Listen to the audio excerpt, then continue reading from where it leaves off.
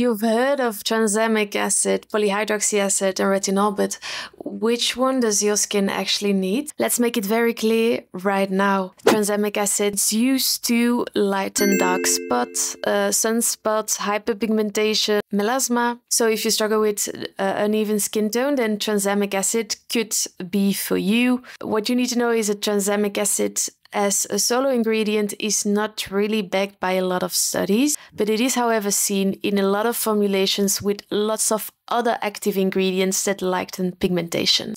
PHAs or polyhydroxy acids are not AHAs or BHAs. It's a newer form of exfoliants that are really loved by sensitive skin. An example is lactobionic acid or gluconolactone. If you have very sensitive skin, of course you want to exfoliate your skin as well. Often your skin gets triggered and irritated so quickly. So if you have very sensitive skin, look for these exfoliants because the size of the molecule is way bigger, so it can't penetrate as quickly into the skin as other traditional exfoliants. And then lastly, retinol. So retinol is really a powerhouse. It can do a lot of stuff for fine lines and wrinkles, texture issues or acne, and even skin tone, but not as effective as other ingredients, synergies that target hyperpigmentation, but it can help with brightening the skin. Follow for more skincare tips.